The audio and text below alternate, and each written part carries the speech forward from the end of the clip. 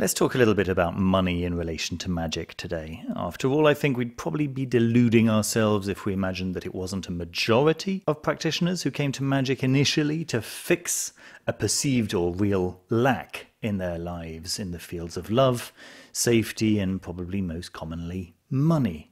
Whether they end up staying for these reasons or not usually depends on how quickly those basic needs are met. However, I think that money magic is central enough to the gateways that lead to more significant, personally transformational magic to be worth making it the topic of a full video. So here's my take, and if you stick around until the end of the video, I'll give you a couple solid recommendations for your own practice.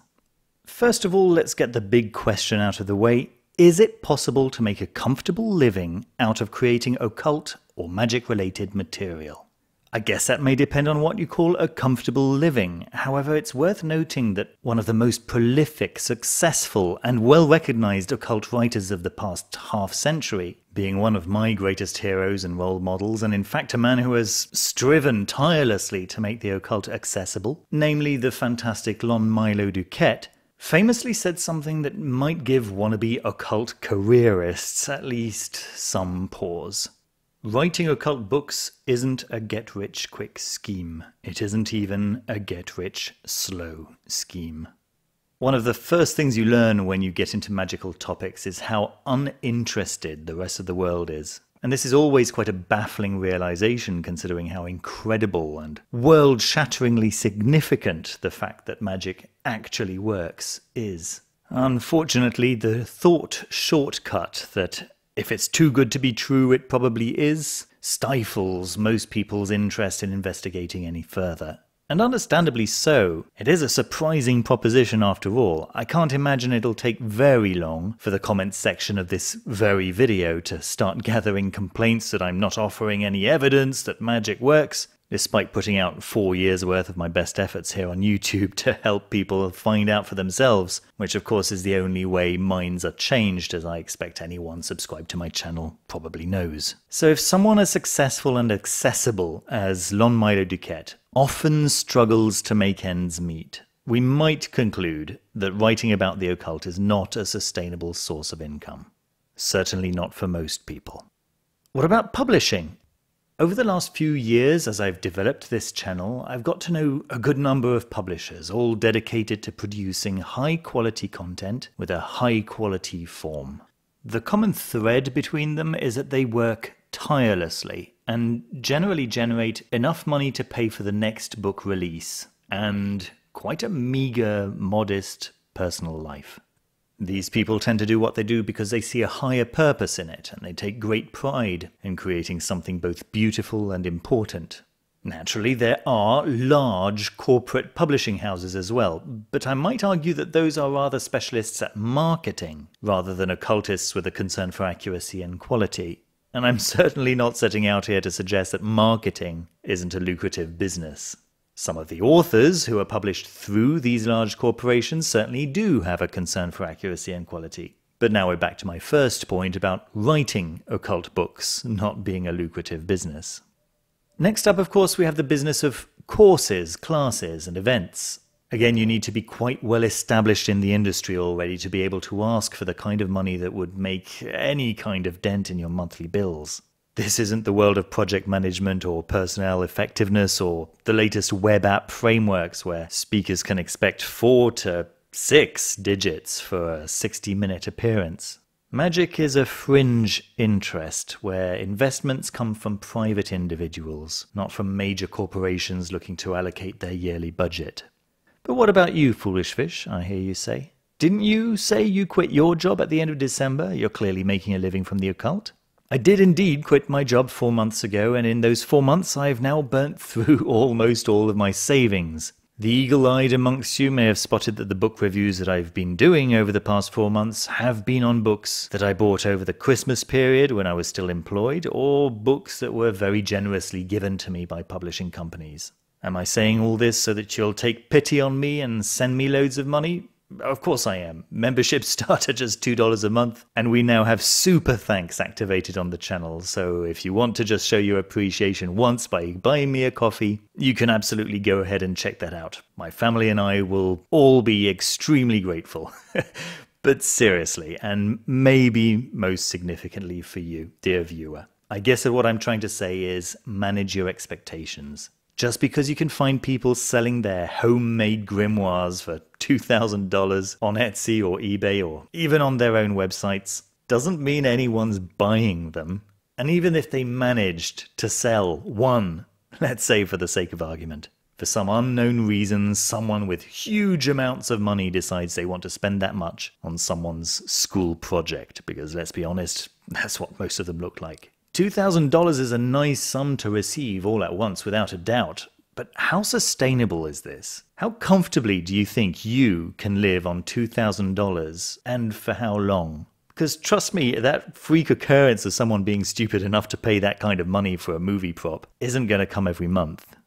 As an aside, some books really are worth that much, but only because you're buying a 400-year-old antique, or a book made out of the finest materials in existence by expert bookbinders at the peak of their skills, and designed by teams of fine artists. It's the object you're paying for in those cases, not the so-called hidden knowledge. So we can say that it's not impossible to supplement a main source of income by creating high-quality, esoteric or occult content, services or products, like books and spell kits and so on. But only a very few manage to make a living out of it as their only regular source of income. And getting rich that way is only marginally easier than selling lemonade by the side of the road. Technically not impossible, but unlikely to say the least. I will admit that products where magic is a flavor of the product can sell well, and even sometimes very well, like art featuring alchemical symbolism if the art is done well, and novels about children attending a magic school, for example, sure. But if there isn't a professionally developed skill supporting the art or the writing, or at least a famous name to go with it, the fact that magic is the flavor won't help it sell better.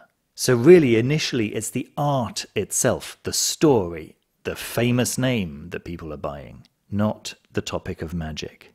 So in short, magic itself isn't a particularly marketable product. And I don't know why, but it just isn't. And I think this is something many people find out the hard way, so it's definitely worth mentioning.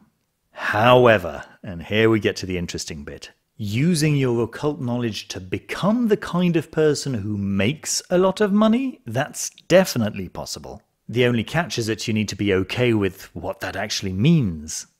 People who have what you might consider to be a lot of money are either born with money, that's not something you're likely to change easily, or they have made money the only focus of their lives, at the expense of love, family, rest, entertainment, or anything that might distract them from performing money-generating or money-grabbing actions every waking hour of the day for their whole lives. Now, while you might be able to finance certain philanthropic projects once you have a lot of money, you don't get to become rich. I mean, very rich in terms of financial wealth, of course, by being a philanthropist, or by being anything other than a focused moneymaker for that matter. Personally, I decided quite early that I didn't want to get to my deathbed and look back on my life and see nothing more than a series of business deals with no other effect on the world than having exploited the weak and added a few zeros to a bank account. Of course, that was my own decision, and I'm not here to judge anyone. The good news is that if you're okay with not owning a collection of Lamborghinis and a swimming pool villa in Beverly Hills, Magick can help you lift yourself out of debt and live a comfortable life while still having interests outside of your profit and loss balance sheet. Don't get me wrong, Magick can help you become a ruthless business shark too, if that's really what you want to dedicate your life to. Let me nevertheless address myself to what I hope is the majority of you listening.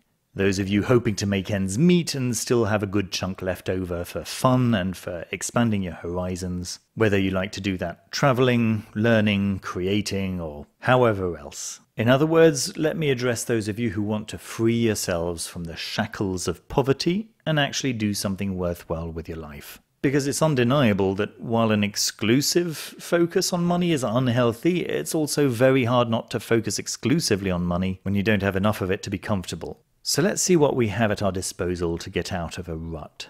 Here now are 3 books by Damon Brand from the Gallery of Magick, which I honestly think can help with this.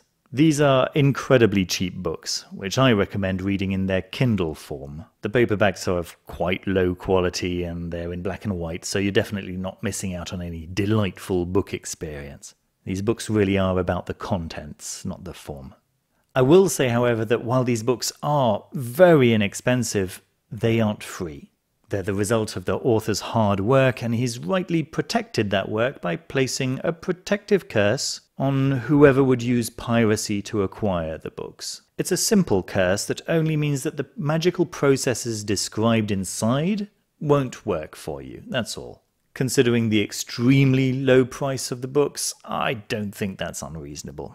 First off, the Magickal Cashbook. This is a very simple, surprisingly effective rite involving the evocation of the genius spirit Nitika. I really like this one because Nitika's neither a demon nor an angel. She's a genius spirit, not to be confused for a djinn or a genie. And even absolute beginners tend to get great results with her. Damon Brand describes the complete process in simple terms, and it's designed to bring a precise, designated quantity of money into your life.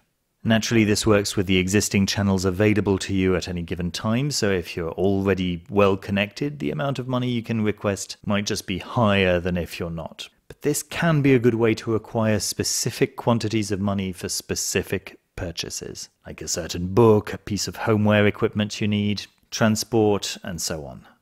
I've had successes with this one that were surprising, to say the least. About 5 or 6 years ago, I needed 800 Polish zlotys, which is about $200, to pay for a particular therapy for my son. That's not an insignificant amount.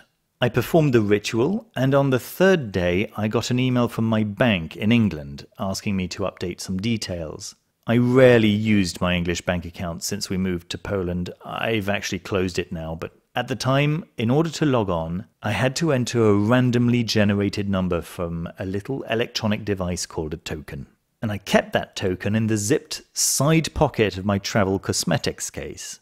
Imagine my surprise when I opened that zipped pocket to get the token and found 8 neatly folded 100 zloty bills in there. I'll be honest, and you can probably imagine, that's when I started becoming more interested in the Gallery of Magick's work. The Kindle edition is actually on special offer right now, and you can click on the Amazon Associate link in the description, which costs you nothing, but I get a small commission for anything you buy if you reached Amazon through those links. Okay, the second book from the Gallery of Magick that I'll recommend today is the Magickal Job Seeker. Attract the work you love with angelic power. While the Magickal Cashbook was already shockingly cheap at $4.99, this one is even cheaper at $2.99 for the Kindle edition. The point of this one is to help you combine meaning in your life and a decent income. This one uses angelic powers, which may put some off and may on the contrary be exactly what you're looking for. The point here is to give you that little bit of extra luck switching careers or climbing the ladder if you're already in a career you love. Getting your CV noticed by the right people, inspiring you to put the right keywords in your CV, ensuring you and your interviewers are all in exactly the right mood, and so on. All those little providential nudges to make fate tip its hand in your direction as you search for work that'll elevate you and not gradually shackle you and suck the joy out of your life. Finally, there's Wealth Magick, The Secrets of Extreme Prosperity, for those of you who prefer an infernal approach, though you should be aware that this one uses a combination of angels and demons. It's very effective, and the safety is built in so that beginners can have a go without getting their fingers burnt. Actually, that's one of the features of the Gallery of Magick that I like so much. After performing just the 3rd ritual of this book, I suddenly came into enough money to buy a nice-sized flat. the one I'm currently living in. And after completing the whole process, which took me a little over a year with breaks, I was promoted to a management position in a large IT company. That's how I managed to buy all those books you see on my shelves, or the majority of them anyway. And that's the job that I chose to give up last December to focus on my family and to spend time working out what the next big project will be. It's definitely a privilege to have that option.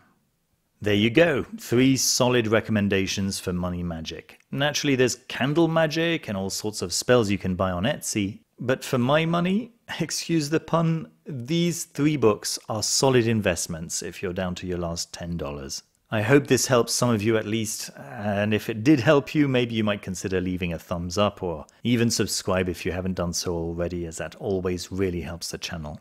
As I mentioned earlier, if any of you are feeling like being generous and wish to support the channel with a single donation, super thanks have just been enabled on my channel. You can find the little heart with a dollar symbol inside just below the video there for making single donations. I'd definitely be very grateful during this transitional period. It would help to get more books to review for sure, and even hopefully pay for a holiday for my family this summer. A man can certainly dream. Let me take a final moment of your time to point you to the Foolish Fish Discord server, with over 300 channels and topics, which is available to Foolish Fish members. Memberships start at just $2 a month, and you can find out more about them by clicking on the Join button next to the subscribe button, or if you're on an iOS device, by visiting any of my videos via the Chrome browser. A huge thank you to all existing members. You really are the pillars that hold this channel up. There's no question that I wouldn't be able to continue doing this without your incredibly generous support. Wishing you all success and prosperity in your endeavors. Thank you for watching, and see you soon with another video.